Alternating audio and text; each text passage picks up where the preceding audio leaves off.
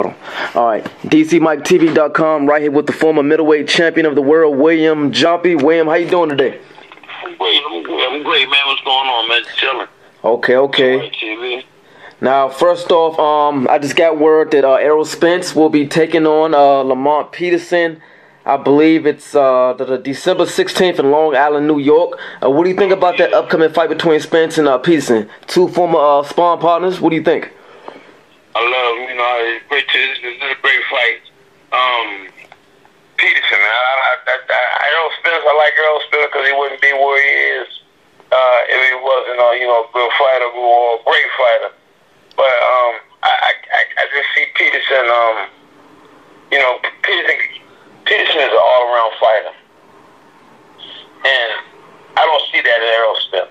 I see Errol Spence as a guy who's coming forward, and I see he has power. He has power in both hands, but he didn't need more than that to deal with Lamont Peterson.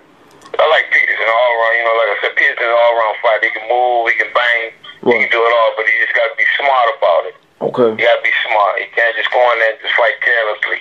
Okay. Be smart about it, to know when to turn it on and turn it off.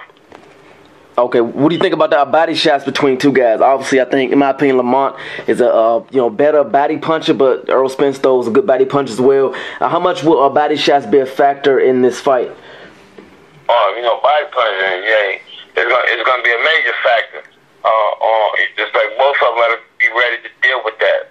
So I'm pretty sure both camps know that both guys throw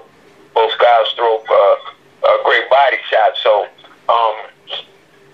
they're professionals. They will be prepared for it.